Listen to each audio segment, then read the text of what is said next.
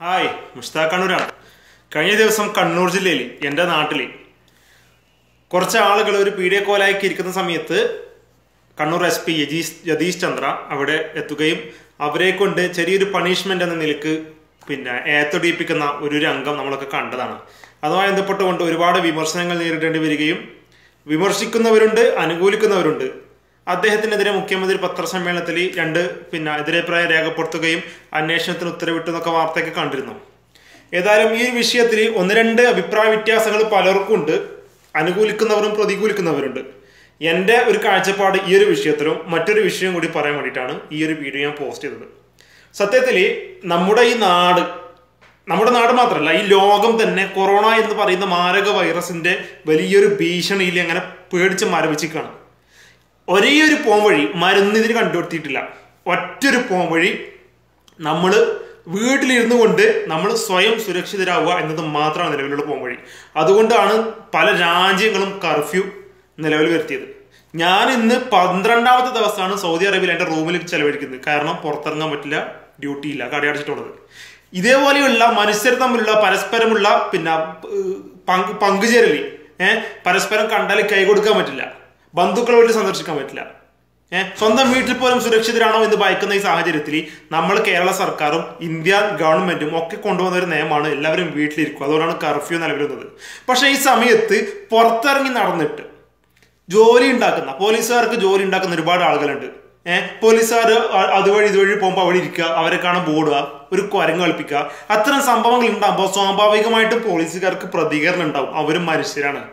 ആ രൂപത്തിൽ ലാത്തി കൊണ്ടടിച്ച് മുറിവേൽപ്പിക്കാതെ ചെറിയൊരു പണിഷ്മെന്റ് മാത്രമേ എനിക്ക് അതിനെക്കുറിച്ച് തോന്നിയിട്ടുള്ളൂ. അതിനൊരുപാട് വിമർശനങ്ങൾ ഏൽക്കേണ്ടി വന്നതു. നിങ്ങൾക്ക് എതിരഭിപ്രായം പറയുന്നവർക്ക് അവരുടേതായ കാരണങ്ങളുണ്ടാവും. നിങ്ങളൊരു കാര്യം ചിന്തിക്കണം. നമ്മളിപ്പോ എല്ലാവരും വീട്ടിലാണ്, എല്ലാവർക്കും നല്ല ദിവസം ഞായറാഴ്ചയാണ്. ഈ അവസരത്തിൽ പുറത്തിറങ്ങി ജോലി ചെയ്യുന്നൊരു വിഭാഗം പോലീസുകാരാണ്. അവർക്ക് അതിൻ്റെതായ ഉത്തരവാദിത്വം ഉണ്ടാവും, ഓവർ ഡ്യൂട്ടി ഉണ്ടാവും, അതിന്റെ ബുദ്ധിമുട്ടുകളുണ്ടാവും, പ്രയാസങ്ങളുണ്ടാവും. ആ സമയത്ത് ഈ രോഗത്തിന്റെ ഗൗരവം പോലും മനസ്സിലാക്കാതെ, ഈ പകർച്ചവ്യാധിയുടെ ഗൗരവം മനസ്സിലാക്കാതെ അനാവശ്യമായിട്ട് പുറത്തിറങ്ങി നടക്കുന്ന ആളുകളെ നിരന്തരം കാണുമ്പോൾ സ്വാഭാവികമായിട്ടും അവർക്കൊരു അധികം ദേഷ്യം വന്നേക്കാം, അതവർ പ്രകടിപ്പിച്ചേക്കാം. അതിന് അന്ധമായിട്ട് വിമർശിക്കേണ്ട യാതൊരു കാര്യമില്ല. കാരണം വിമർശനങ്ങൾ അതിര് കടക്കുന്നുണ്ട് എന്ന് തോന്നിയത് കൊണ്ടാണ് എൻ്റെ അഭിപ്രായം ഞാൻ പറഞ്ഞത്. ഇന്ന് ഈ അഭിപ്രായം പറഞ്ഞ നാളെ എനിക്ക് മറ്റൊരു വിഷയത്തിൽ ഇതേ പോലീസുകാർക്കെതിരെ സംസാരിക്കേണ്ടി വന്നേക്കാം. പക്ഷെ ഈ ഒരു വിഷയത്തിൽ അവർക്കൊപ്പമാണ്, അവർക്ക് കട്ട സപ്പോർട്ട് എന്ന് തന്നെ വേണമെങ്കിൽ പറയാം. മറ്റൊന്ന്, കഴിഞ്ഞ ദിവസം തന്നെയാണ് നടു റോഡിൽ വെച്ചിട്ട് പുറത്തിറങ്ങി നടന്ന 2 ചെറുപ്പക്കാരെ പോലീസുകാരെ ചോദ്യം ചെയ്തപ്പോൾ പോലീസുകാരെ കൈയേറ്റം ചെയ്തത്. അതെന്തേ? ആ സമയത്തൊന്നും ഇത്രമാത്രം ചർച്ചയൊന്നും കണ്ടിട്ടില്ല. പോലീസ് കാരണത്തെ മനുഷ്യരില്ലേ, അവർക്ക് വീട്ടുകാരില്ലേ, കുടുംബക്കാരില്ലേ, ഇവര് പരസ്യമായിട്ട് ഏത്തടിച്ചു, അത് വീഡിയോ പകർത്തി അവരുടെ അഭിമാനത്തെ കളങ്കപ്പെടുത്തി എന്നൊക്കെ പറയുന്നുണ്ട്. പിന്നെ എന്ത് ചെയ്യണം? നമ്മൾക്കുള്ള ആകെ ഒരു വഴി എന്ന് പറയുന്നത് ഇതിന്റെ ഉള്ളിൽ ഇരിക്കലാണ്, വീട്ടിനുള്ളിൽ ഇരിക്കലാണ്. അനാവശ്യമായിട്ട് പീഡിയ കോലയൊക്കെ പോയി ഇരിക്കുന്നവരെ, ഷട്ടിൽ പോയിട്ട് കളിക്കുന്നവരെ, ഫുട്ബോൾ കളിക്കുന്നവരെ എന്ത് ചെയ്യണം? നിങ്ങൾ പറ. അടിക്കാൻ പറ്റൂല, പിടിച്ച് സ്റ്റേഷനിൽ കൊണ്ടുവിടാൻ പറ്റൂല, ഒരു പണിഷ്മെന്റ് ചെയ്ത് കൊടുത്താൽ അവിടെയും പ്രശ്നം. പിന്നെ ഈ പോലീസുകാർ എന്താ ചെയ്യേണ്ടത്? ഞാനും നിങ്ങൾ ശ്രദ്ധിക്കേണ്ട കാര്യമാണിത്. നമ്മൾ നമ്മുടെ വീട്ടിലിരുന്ന് കൊണ്ട് ഈ സമൂഹത്തെയും നമ്മളെ രക്ഷിക്കുക. അത് നിൽക്കാതെ പുറത്തിറങ്ങി നടക്കുക, പഴം വാങ്ങാൻ വേണ്ടി പോവുക, അതൊക്കെ തെറ്റാണ്. അതില്ലായ്മ ചെയ്യാൻ തന്നെ കുറച്ച് കർശനമായ നിയമങ്ങൾ, കുറച്ച് കടുകടുത്ത ശിക്ഷകൾ നടപ്പിലാക്കേണ്ടി വരും. മറ്റൊരു മാർഗവുമില്ല. അല്ലെങ്കിൽ മരുന്നുകൾ കണ്ടുപിടിക്കുക, പരിഹാരം നിങ്ങൾ കാണ്. ലോകം തന്നെ പകച്ചു നിൽക്കുക. പിന്നെയാണോ കേരളത്തിൽ ഈ കാര്യം? അതുകൊണ്ട് അനാവശ്യമായിട്ട് പുറത്തിറങ്ങി നടക്കുന്നവർക്ക് കിട്ടണം. അനാവശ്യമായിട്ട് കാര്യകാരണങ്ങളില്ലാതെ 1-2 സ്ഥലത്തൊക്കെ പോലീസുകാർക്കും പല അബദ്ധങ്ങളും പറ്റിയിട്ടുണ്ട്, ഇല്ലാന്നൊന്നും ഞാൻ പറയുന്നില്ല. പക്ഷെ അതിന്റെ പേരിൽ പോലീസുകാരെ അമിതമായി വിമർശിച്ചുകൊണ്ട് ഈ പുറത്തിറങ്ങുന്ന സംഗതിയുടെ ഗൗരവം ഇല്ലായ്മ ചെയ്യരുതെന്നൊരു അഭിപ്രായമുണ്ട്. പോലീസുകാർ മനുഷ്യരാണ്.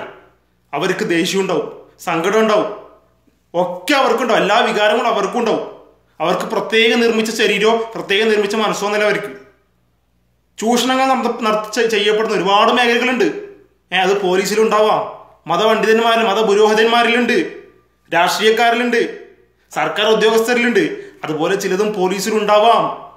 തെറ്റുകളും കുറ്റങ്ങളും ഉണ്ടാവാം. പക്ഷെ പ്രധാനപ്പെട്ട വിഷയമാകുമ്പോൾ, അത്രയും ഗൗരവമുള്ള വിഷയമാകുമ്പോൾ അതിനെ മുഖവൽക്കെടുക്കാതെ നിസ്സാരവൽക്കരിച്ചുകൊണ്ട് പുറത്തു പോകുന്ന ആളെ 2 കൊടുത്താലും ചെറിയ പണിഷ്മെന്റ് ചെയ്താലും അതിന്റെ ഗൗരവം മനസ്സിലാക്കിക്കൊണ്ട് അത് ഉൾക്കൊള്ളാനുള്ള മനസ്സ് നമുക്ക് ഉണ്ടാവണം എന്ന് പേഴ്സണൽ ആയിട്ടുള്ള എൻ്റെ അഭിപ്രായമാണ്. നിങ്ങൾക്ക് വിയോജിപ്പുണ്ടാവാം, ഞാൻ അതിൽ എതിർക്കുന്നില്ല.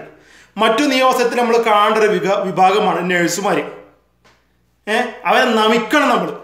വളരെ ചെറിയ തുച്ഛമായ വേതനത്തിന് ജോലി ചെയ്യുന്ന, നമ്മൾ പറയുമ്പോൾ മാലാഖമാർ, ഭൂമിയിലെ മാലാഖമാർ എന്നൊക്കെ പറയും, പറച്ചിലേ ഉള്ളൂ.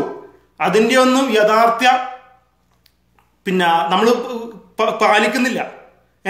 ആ പറച്ചിൽ മാത്രം ഒതുക്കിയാണ് അവർ. യഥാർത്ഥത്തിൽ സമൂഹത്തിൽ അവർക്ക് അതിനനുസരിച്ചുള്ള പരിഗണനയോ ശമ്പളമോ വേതനം ഒന്നും കിട്ടുന്നില്ല. ആ പാവങ്ങളുടെ ഒരുപാട് ഫോട്ടോസ് കണ്ടു.